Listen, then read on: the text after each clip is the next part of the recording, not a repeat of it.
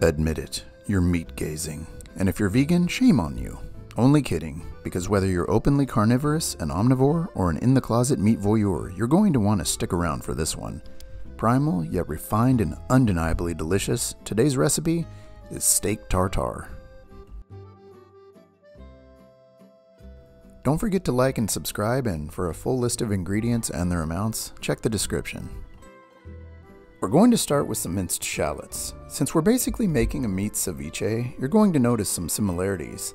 And if you, like I once did, hesitate at the idea of eating raw meat, just keep telling yourself, it's only sushi. For this recipe, we're using 2 tablespoons of shallot and 2 tablespoons of minced red onion. And it would not be tartare without the tartness of capers, the one ingredient any good steak tartare recipe uses. Mince 2 tablespoons and add those to the same bowl as the shallot and onion. In another small bowl, we're going to add 1 egg yolk, 1 tablespoon olive oil,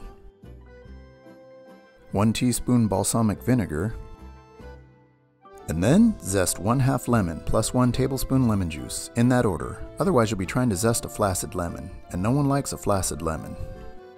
And finally, 2 tablespoons Dijon mustard and 1/2 teaspoon each sea salt and cracked black pepper.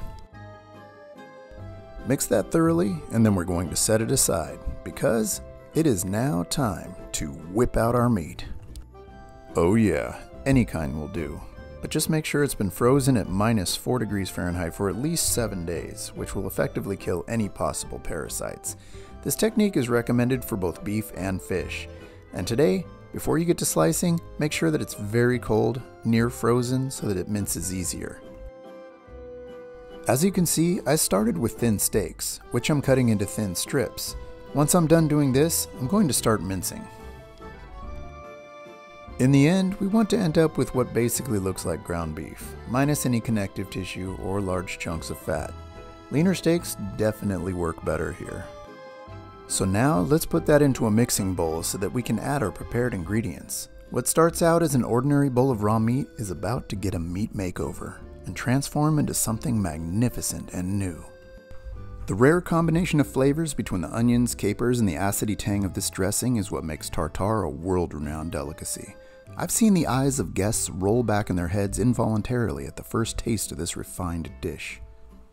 So before we plate up, we're going to mince some scallions and get our mold ready. If you have a ring mold, that's ideal, but I'm using a ramekin to show how well that works in a pinch. Spoon the tartare into the mold and then press down until it's firm. Then comes the moment of truth. Turn the mold over onto the center of a serving dish and then stand back and admire your work. But only for a moment, because it's time to garnish. We've got bush, clover sprouts to be exact, mild, earthy, and with a crispness that's quite addictive. And here come the chives, both for flavor and effect. Yeah, just like that. So, tartare is traditionally eaten with toast, but salty tortilla, potato, or even pita chips are other great options. And finally, I'm going to drizzle olive oil and balsamic vinegar for dipping. Trust me, when you take that first bite, the clean, light taste is reminiscent of traditional ceviche, but it's much more. This dish strikes a balance between primal and extravagance, raw meat lavishly prepared. If there ever was such a thing as an opulent cave person, this would have been their dish for sure. As always, thanks for watching.